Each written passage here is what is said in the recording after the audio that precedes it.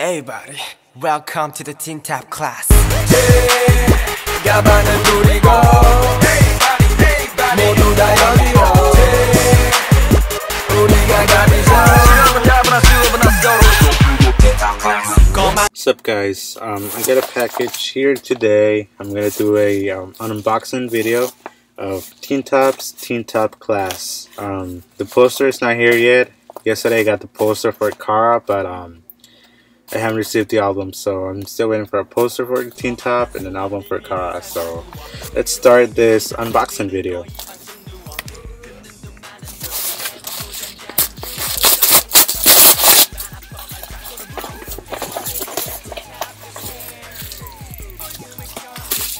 Okay, so here it is. Pretty thin mini album. Got some photo cards here. Just put that away for now. And you got two separate things for some reason. Okay, so you got this right here. This is the front, back, and we open it.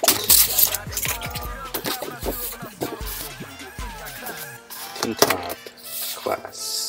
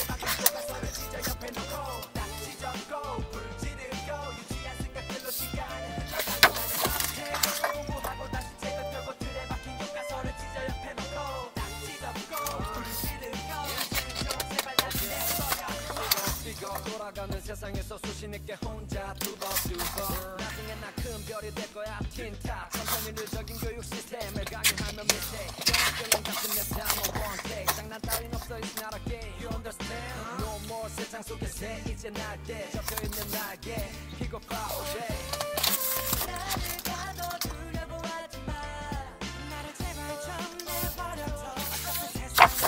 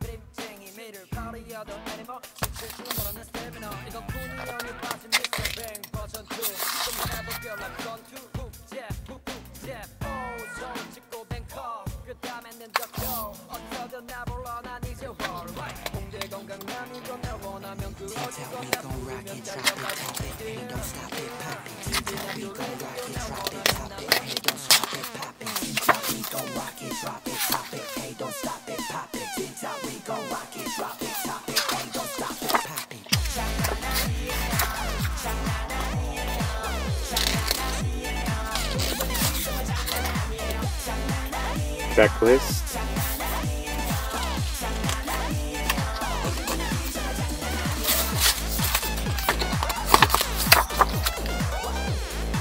Thanks too. And we have the city over here.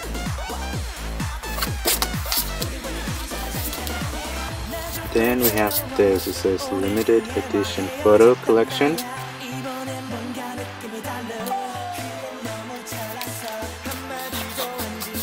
Top class.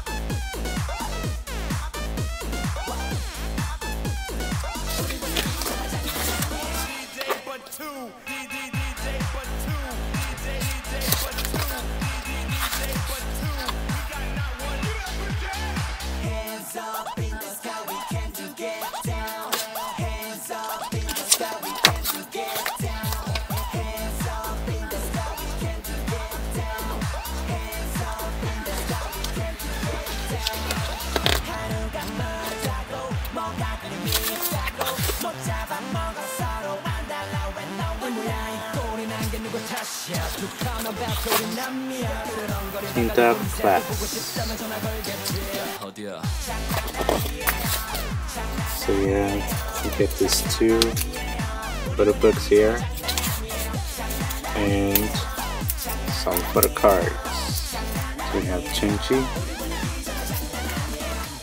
and Elja, I'm gonna say.